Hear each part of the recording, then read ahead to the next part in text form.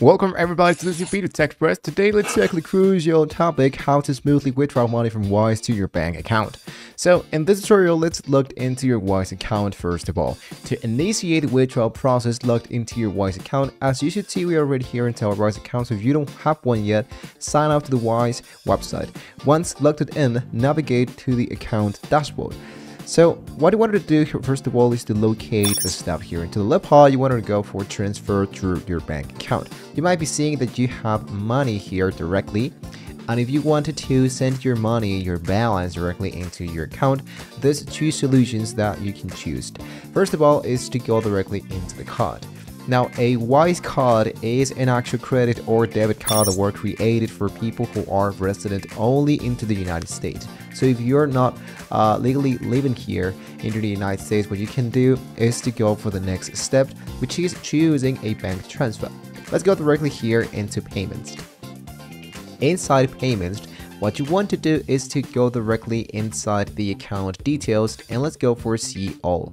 Now here what you want to do is you can ask for an account details such as an USD dollar, an Australian dollar, New Zealand dollar, and so much more.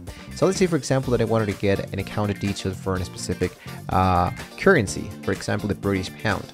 I go for get account details, and automatically it's going to be generating an account details where I can receive that amount of money directly into the Wise account. Now, if I wanted to send this money, this local money or this international money directly into my account, what you wanted to do is to go directly into the receiptments. What we want to do is to generate a new recipient. In that case, that will be ourselves to receive that money into our banking account. So let's go for add recipient into the upper side. So in this case, it's going to be asking you if it's going to be a business, charity, somebody else, or only yourself. Of course, you wanted to choose myself. Now here it's going to be asking you what is the currency that you wanted to receive into your banking account. So this is totally optional. This is totally depending on where are you currently based and what is the amount of money, what is the currency that your bank allows. For example, let's say United States, like a dollar. So with that information, it's going to be spreading up this new section that we needed to add the bank details, all the ACH or wire or SWIFT, all the three elements, and go for confirmed. After you confirmed all your information, you might be appearing your actual account here, down here.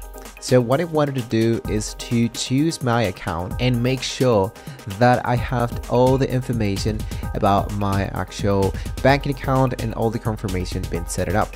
Now that I do have my money here inside of Wise, what you want to do is to hit inside send, the green section that says send.